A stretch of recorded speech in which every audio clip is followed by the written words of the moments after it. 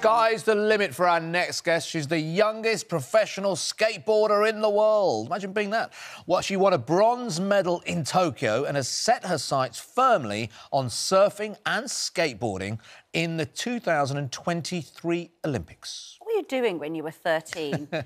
I'm feeling very inadequate right now. Come on in, 13-year-old Sky Brown, our youngest summer Olympian. Welcome to the show, Sky Brown. Now, can I just say, was that one of the most difficult things you've had to do there? Did we really stretch your talents just then? How are you? I'm good. Sorry. Gosh, a bit too early for you, isn't it, this? Yeah. Late night last night, was it? Yeah. Tell us a bit about what... So you haven't been back to the UK. Your dad is from the UK. Yes. Stu. Yes. But you haven't been back to the UK, have you? For how long? No, I haven't been, I don't know, probably like about 2 years now. Wow. Yeah, I really missed it. It was really hard to come back. Like, we were booking trips, like, a lot, but because of COVID, we couldn't really come back here. It was really tough to get back. But yeah, you were a bit busy back. over summer, weren't you? You were just a little bit busy. Yeah, I mean, a little bit, yeah. After the Olympics, I kind of just went home and, yeah, did some stuff. But I also had some chill time with my friends and family, so yeah. And do you wake up every morning and think, I'm an Olympian? I mean, what is it like to be an Olympian, to be, you know, the youngest Olympian, to have this record? For me, honestly, it doesn't even feel different. I mean, I still have, like, I'll think about it like, oh my God, I have I have a medal. Like, that's really cool, but I honestly just live my, like, I don't know. I don't really think about it. You know, when I was your age, my brother used to skateboard and he was Really? always trying, only in the back garden, not like you. And he'd always try and get me on it, and I was so scared. I just thought I just felt, no, I'm gonna break something. You had a really serious accident, and when I read about that, I remember hearing about it at the time. When was it? It was last year. It was May last year. In the middle of last year. Should we see it? And, watch this. This is. Just watch. I mean, I almost don't want to see it again. Ooh. I don't want to see. Oh my, look! Sky, who was filming this? My dad, I wanted to get this line, Oh. and yeah, it didn't work, so, but... Explain. I mean, that is totally horrific to see. Do you remember it?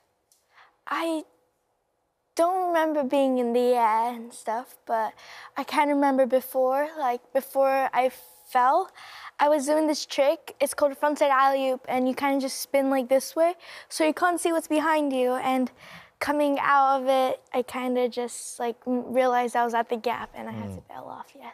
I mean, I know you're happy to see that. I mean, I was a bit, but apparently you're happy to quite see it. But my question to you is, didn't you not think, well, that's it, I'm not doing this now. This is it. I mean, I'm only 13. This is ridiculous. It's been a bit of fun. I'm never getting back on a skateboard again. My parents thought that. I imagine they probably did. Yeah, they were like, Sky, you're not getting back on the board. Absolutely. And I'm like, how injured accidents happen, you know? Well, how injured did you get? Because you're obviously in a hospital bed there. It was pretty bad. I fractured the skull, something in my eye or something. I don't know.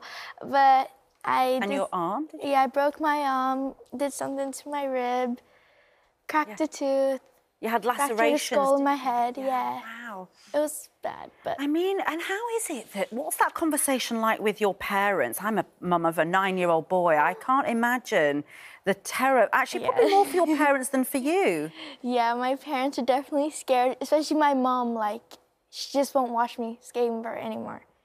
And, like, yeah, my dad is like...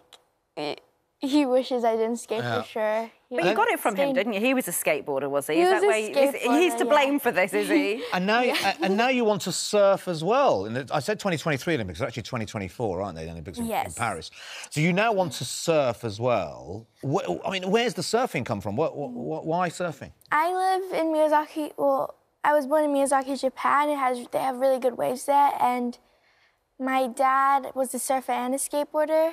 Yeah. So I would just always be at the beach and at my dad's mini ramp that he built. But your dad used to surf in the UK? Yeah, he did. Where did he surf here? In Cornwall? I don't really know. You don't know? I think at his hometown, and yeah, I just... Yeah. It was my favourite toy since I was a baby, and wow. Yeah, my dad just... And you won Dancing with the Stars Juniors. I mean, Yeah. you are over... What are you going to do when you... I mean, you want to do... You're going to take up 2 sports at the next Olympics. Yeah. You've won this show there. How are you coping with all the fame? I mean, I'm okay with it. Since I was little, I just wanted to... I remember just being the only girl at the skate park and stuff, and I've always felt like girls were really scared to do what they want to do. So I've always wanted to inspire, and having a fame, like, I'm really thankful for it, and having people that are supporting me and watching me through my journey, it's just really, I'm really thankful, and I just want to keep inspiring. Fantastic. And yeah, push boundaries. I've got to ask you very quickly, Christmas is coming up. What are you hoping for?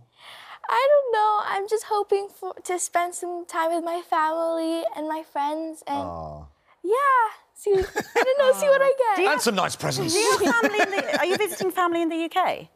I have some family here, but they're kind of all over. Yeah, Yeah. all over the UK. Can I just say, Scott, on behalf of Britain, thank you for choosing Britain to be your country, because you're in a privileged position. No. You could have competed for Japan, possibly even the United States, but you chose Britain. So I believe you said that the British Olympic Board were quite cool and chilled. Yeah, I heard they're really chill, and I also love Britain. You know, it's my home too, and I love it here. Well, yeah, fabulous. I want to make Britain proud. Fabulous. Well, you already have. Listen, you carry on going the way if you're 13 now, you could be running Britain in some years to come.